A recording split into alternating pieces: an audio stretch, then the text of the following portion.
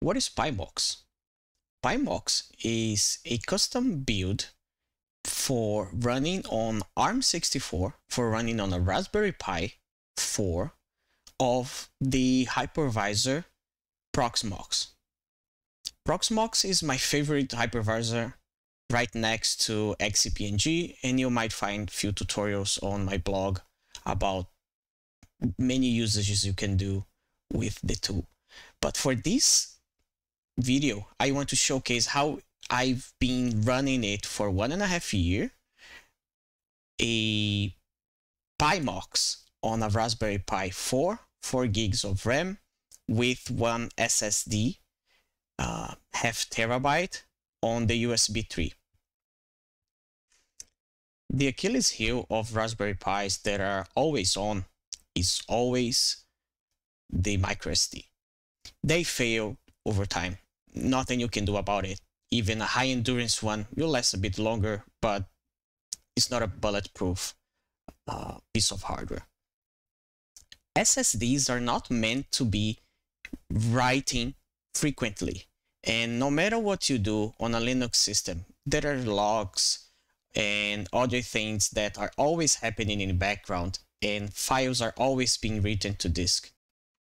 SSDs and microSDs have wear leveling algorithms, but microSDs are much less sophisticated, and because they have less CPU power for running these algorithms, they are much more simplified and less effective. 1 year after releasing to market the Raspberry Pi 4, there was one update to the firmware that allowed it to boot from the USB. Voila, problem solved. Here I have my SSD, 500 gigs, and one microSD for backups of the containers. This is the summary of the hypervisor. I want to mention that, of course, it is not capable of doing everything Proxmox does.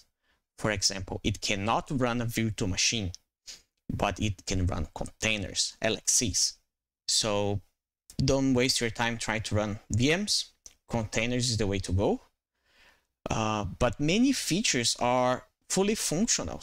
For example, you could come and get any of your containers, schedule backups, and they will be stored in the storage that you select. In my case, I do backups into the microSDs, and I also do upload backups to S3 buckets in AWS as my offsite copy. If you don't know what is one LXC, and is disappointed because Pimox can't run a VM, the fast explanation is that LXC is a Linux container. It is a type of a system container compared with the other types of containers that you might be familiar with, like Docker, which is application container. Let me show something. I have a Kali Linux desktop. I will go to the console. I will start it.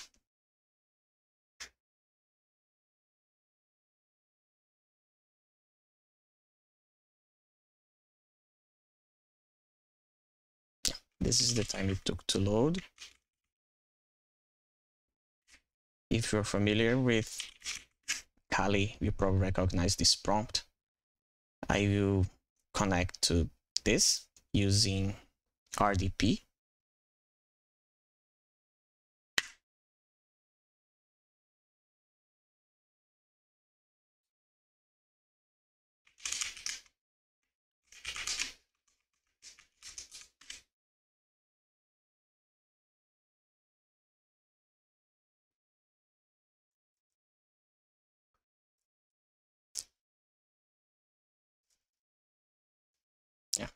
I will use this feature of Remina to stretch the desktop to the size of the window. Yeah, that's pretty much it.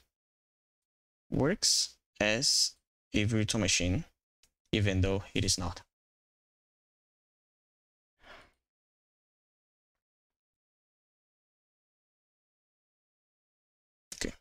and then you can see that it will detach here.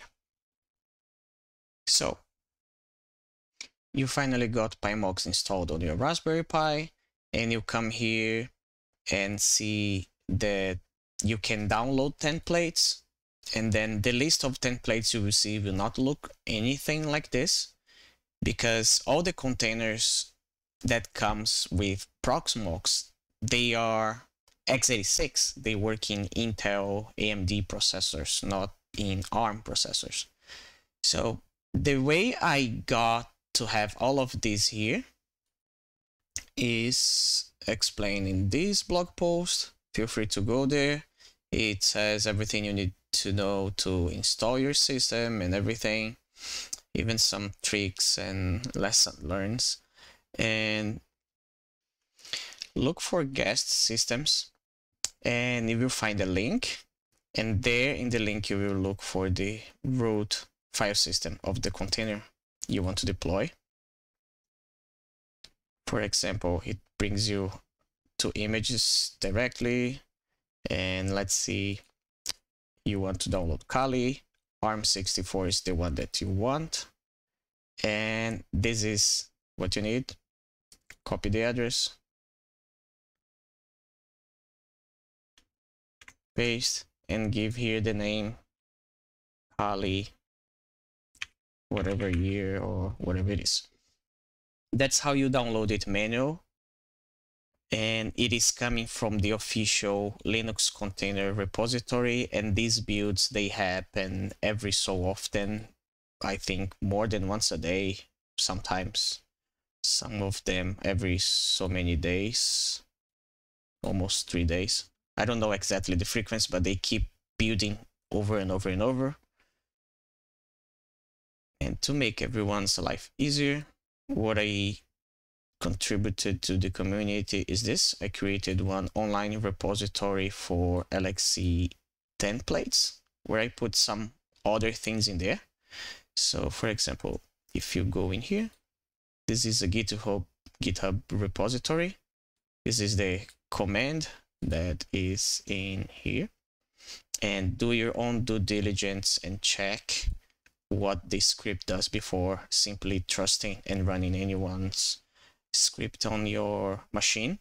But what you do is, on the host of the Pimox, you get a shell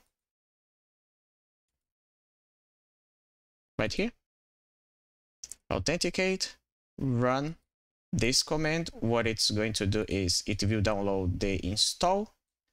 This is the name. It will be saved, will make executable, and will execute with root permissions. Once more, do your homework and check what it does. And meanwhile, I will tell you what it does. It asks to replace the list of the images. If you agree, it will move as a backup, and then we'll download the list of images that I have in the GitHub. That's in here. And we'll also ask you if you want right away in a single command, just type in yes if you want to download them all or whatever you want to do. And these are the ones that comes from the official Linux container org. And these are some custom that I built, and the repository explains what they are, what they do. If you want to have, for example, that Kali desktop that I showcased earlier, or this other project of mine that is a router that routes the traffic through Tor. The idea is it sits in between two networks, and one network has internet access. That's how it connects to Tor, and the other network has not internet access. So there is a segmented, confined network that you can use for running code that you are not secure of what its behavior, or if you are concerned about revealing your location or any other privacy concern. And this route through Tor gives you the privacy you are looking for. Yeah. There is a blog post that explains what it is, and another repo for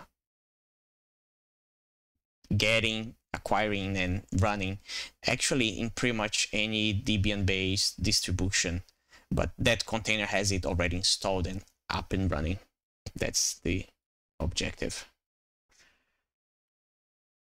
And then back to the blog post, more information about how to run Tor gateway, how to configure the network interfaces, the network block that you have to use, so you can use it out of the box without too many tweaks. If you want to have DHCP server, what else? Also instructions for if you want to do your own custom containers and how you would install the desktop and make them run super easy with XRDP.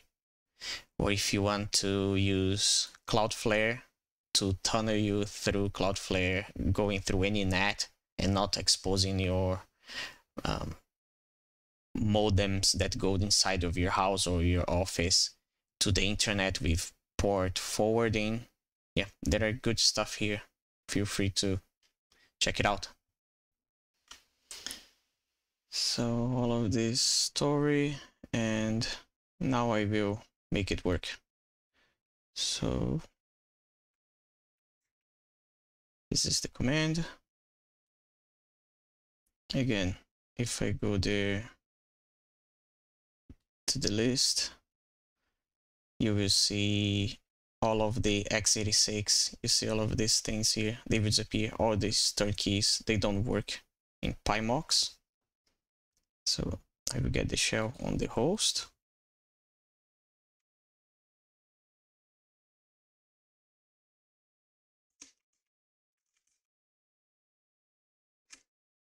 I will run that command. It's asking to replace or update the list of containers. Then it asks to download all of those. Just hit Y and enter, but I don't want to wait. And then those custom ones, I will say yes, so I can demo.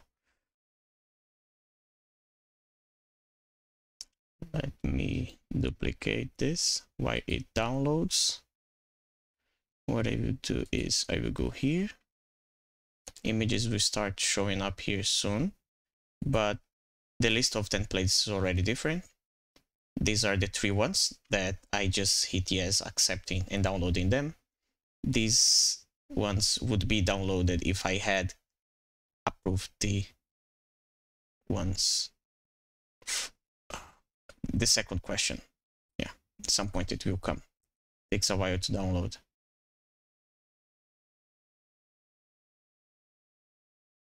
So it has just finished. If I come here, actually, if I try to refresh here, it doesn't show because I was in the wrong one. It's here. Container templates in your local file system. This is where it downloads, and this list is the same list from there. So I could come, do I have Fedora? Yes, I do. But I can show how it looks like.